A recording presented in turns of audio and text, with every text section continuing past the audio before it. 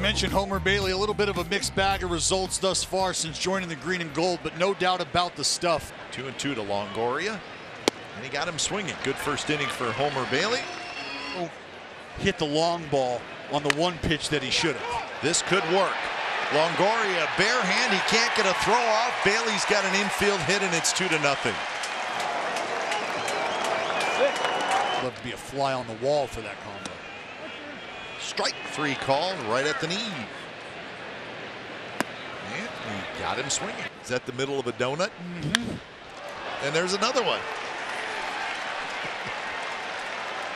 So Homer Bailey in this game alone has 2 more hits than you had in your whole career. And he gets Crawford swinging at a pitch in the dirt. Strike 3 called on 3 pitches. Swing and a miss, struck him out.